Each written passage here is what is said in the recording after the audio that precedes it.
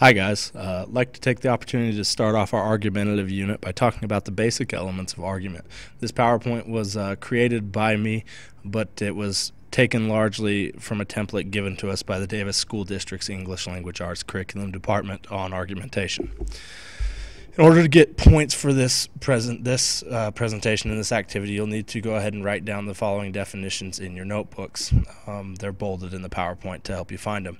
The definition of argument: persuasion, thesis, claim, evidence, reasoning, or warrants, as well as breaking down the arguments that are listed in the final two slides of the PowerPoint by identifying these elements within them. Now, not all of these elements are present in each of them, but it is important that you find those elements within the ones where they do exist. All right, this is a short film clip that talks about what argumentation is not, and it basically just shows two men that are getting heated, arguing over really nothing, and just getting upset at one another and contradicting each other. Argument is not that, despite what we may have been conditioned by our societal understanding of argument and maybe what we've called an argument with mom or dad or a significant other or brother or sister. Those things are not necessarily arguments all the time.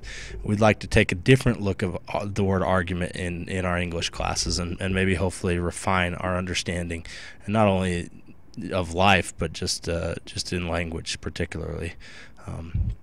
So argument is a collection of claims, evidence, and reasoning aimed at presenting a truth. And you'll notice there that those three elements are the key and essential elements to argument: claims, evidence, and reasoning that are aimed at presenting a truth. Now, it's important that when I say truth, I qualify this as truth is definitely personally relative. What is true for one person is not going to be true for every person.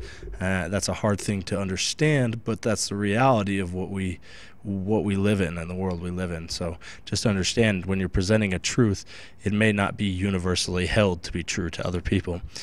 Persuasion differs in this fact that it's a collection of appeals aimed at changing another's views or action.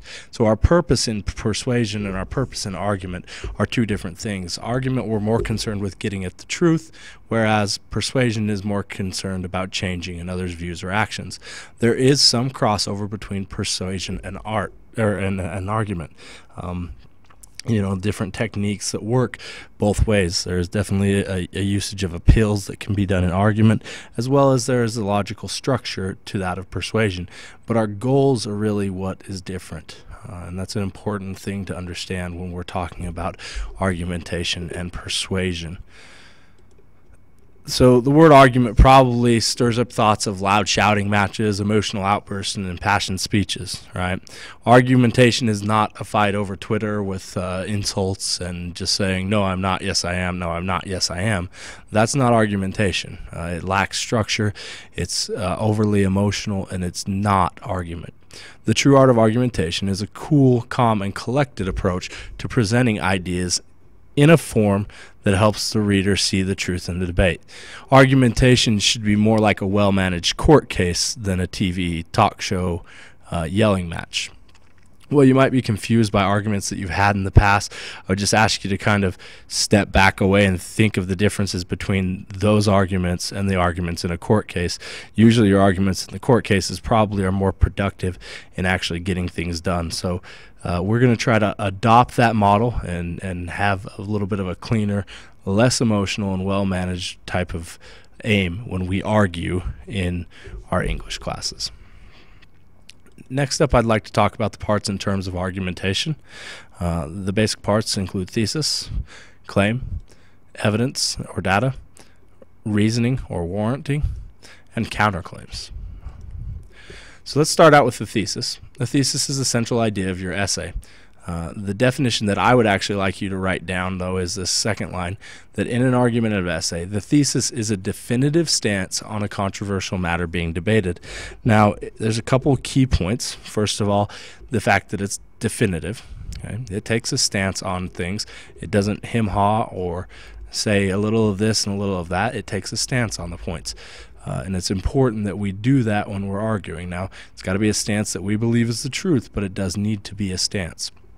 The other thing that is important is that this thesis must be debatable. You can't have a thesis out there that is not debatable. A lot of people will throw out theses that are so understood and mostly accepted that it's not a true argument. Let's look, for example, if I were to argue that the sky is blue. That's not really that good of an argument or a thesis. Most people within their right mind are going to say, yeah, well, the sky's blue. There's not a whole lot to argue. If there's no opposing side to my thesis, I'm not writing an argumentative essay because I don't have an opposition to entertain. A claim is a smaller, basically a mini thesis if we think about it, and a claim backs up the thesis. The dictionary definition, or the definition that we'll go by, is a general debatable proposition that supports your thesis. In essence, you're asking your audience to accept the claim, its evidence, and the corresponding reasoning in order to show the truthfulness of your thesis. The claim, once again, must be arguable like the thesis. Okay? It must be something that people must think about and say, okay, yeah or no. And they must have to be able to argue with that. Claims function as our topic sentences for our body paragraphs, at least in this class. As you get a little bit more artistic, you're going to find ways to mix your claims in so they're not necessarily the first sentence of every paragraph.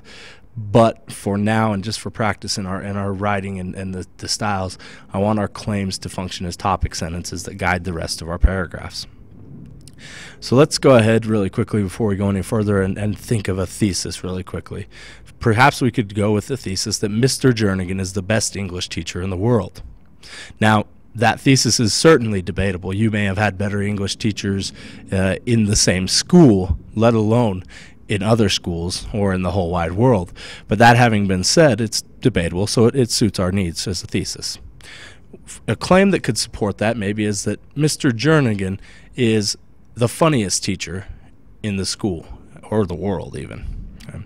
So we'll go ahead and talk about that as we go through, but let's go ahead and operate with the rest of us, this PowerPoint, with our thesis being that Mr. Jernigan is the greatest English teacher in the world, and the first claim that we're going to make to support that is that Mr. Jernigan is the funniest teacher ever as well.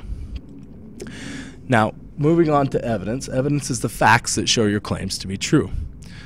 Now, evidence, like it says in its own definition, has to be factual. These things have to be real. You can't make these things up or pull them out of air, and they're not debatable. They're not opinion-based. Evidence can take the form of 4 basic forms. There's 4 types of evidence. The first is statistical evidence, which is made up of numbers or research. So let's go back to our argument about Mr. Jernigan. So we argued that Mr. Jernigan is the greatest teacher in the world. We gave the first claim that he was the funniest teacher in the world to help support that thesis, and now we could use a statistical evidence such as 98% of students on an exit survey commented on how hilarious Mr. Jernigan's class was. That would be a statistical evidence. It takes the form of number, it's verifiable, it's hard to argue with, it's concrete. Now we all know statistics can be manipulated, however, it's hard to argue with statistics.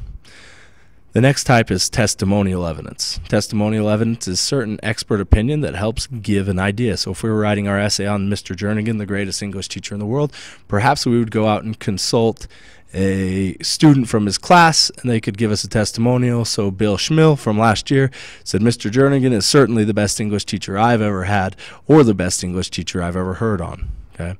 That would be an example of evidence given as a testimony from Bill Schmill.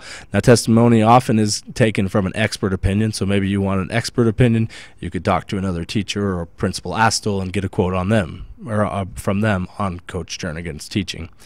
The next step would be, or the next type of evidence would be anecdotal evidence. You could also use anecdotal evidence or a story that illustrates how funny Mr. Jernigan is. If we wanted to back up that claim that he was funny, we could tell a story about a particular time in class where he dressed up, or he made a joke, or any of those types of things. And finally, the last type, and perhaps the weakest type of evidence, is analogical evidence. Analogical evidence rarely stands on its own.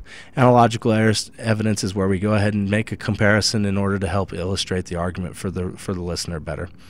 So for example, we could compare, we could say, Mr. Jernigan is the Chris Farley of teaching, which would be good, but in and of itself is far too opinionated to stand on its own.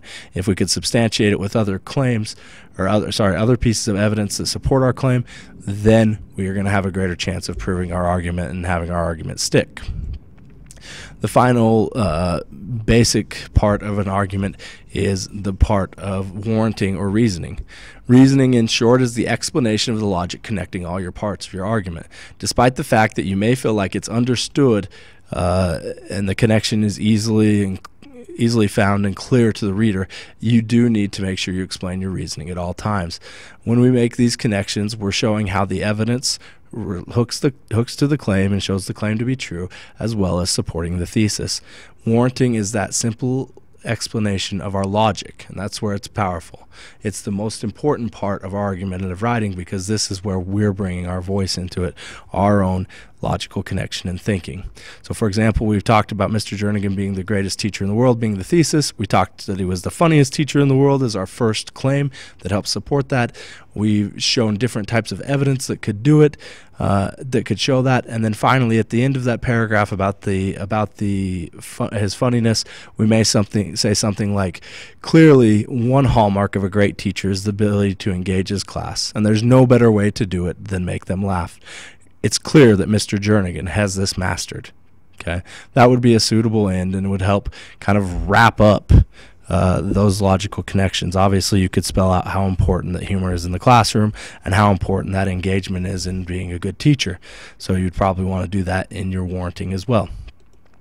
If we think of our argumentation like this pyramid, okay, the thesis is what's up top. It's what everybody sees and what the reader should remember. The claims are below it. They're debatable, but they support that the thesis is true. The evidence is not debatable. It's factual evidence that shows the claims to be true. And the warranting is our explanation of the logical connections and reasons behind the rest of the argument. It's important that we acknowledge our opposition when we're doing argumentation. If we don't, we come off as one-sided and biased, and that's not a good place to be in an argument. So it's important that we mention argument. The basic structure for that would be to acknowledge the argument first, okay, counter with a counterclaim, and then prove that counterclaim to be true with evidence, and then finally warrant how that counterclaim refutes the opponent's argument. So, for example, if we were talking on Mr. Jernigan and somebody wanted to launch a counterclaim that Mr. Jernigan is not funny, in fact, he is rude and arrogant, okay, we could say the opposition may say that Mr. Jernigan's humor is simply rude and arrogant. We would at that point want to launch a counterclaim. However, his arrogance and rudeness is simply a misinterpretation of his wry and sarcastic sense of humor, period. Okay.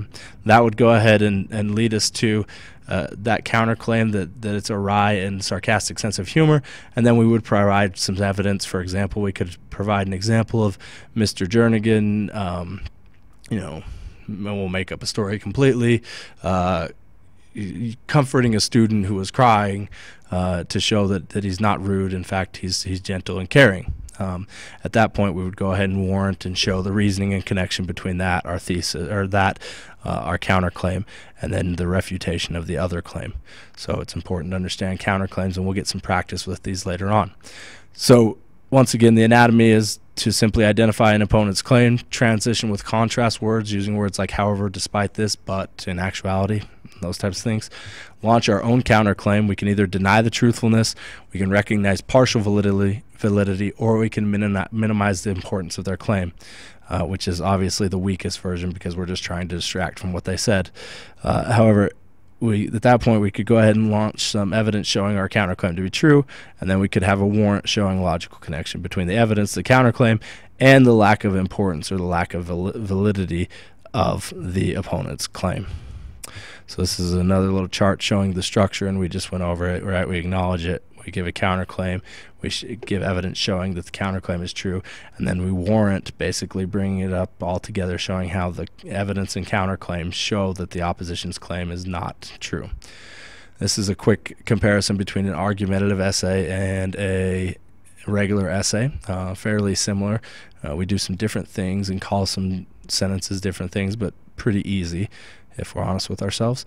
And from that point, we'll go ahead and go on to this last slide. This last slide, the second to last slide, sorry, if you'll go ahead and break down this argument into its component parts, its claim, evidence, warrants, counterclaims, and the like. And then finally, if you want to pause this, we'll go on to the next one. If you'll also break down this next little snippet into its appropriate component parts. Thanks for your time today. I appreciate it. It's been good, and hopefully you learned something.